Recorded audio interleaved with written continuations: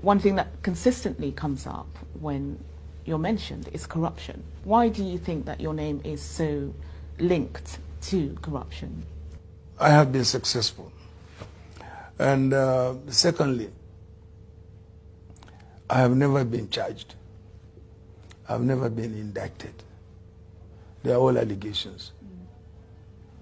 And I have asked anybody, I have dared people publicly, that is, anybody has any evidence of corruption against me, let him come out.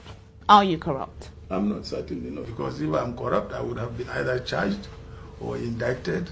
Former President Obasanjo, who you've recently reconciled with, made those allegations, and why do you think he made them?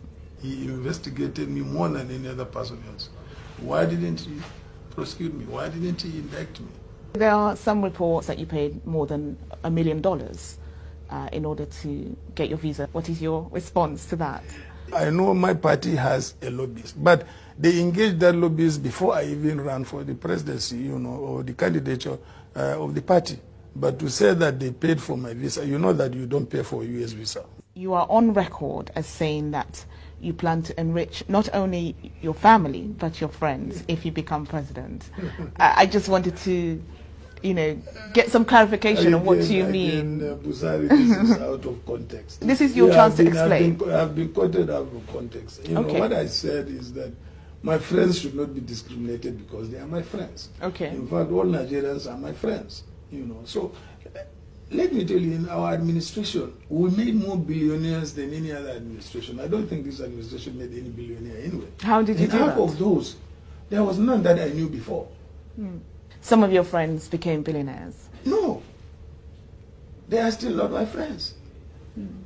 Yes, I cannot say that I don't know them. I know them, but they are not my friends. Yeah. So do you believe in crony capitalism? No, I don't. You don't? No. What are your views on gender equality? Well, I want to take it from both, you know, a party perspective and also personal perspective.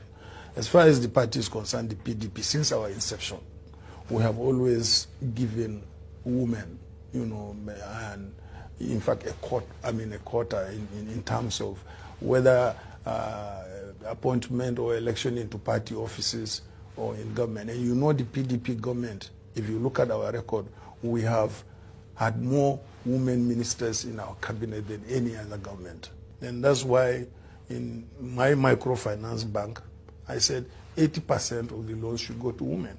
And why? Because if you want to take people out of poverty, empower women,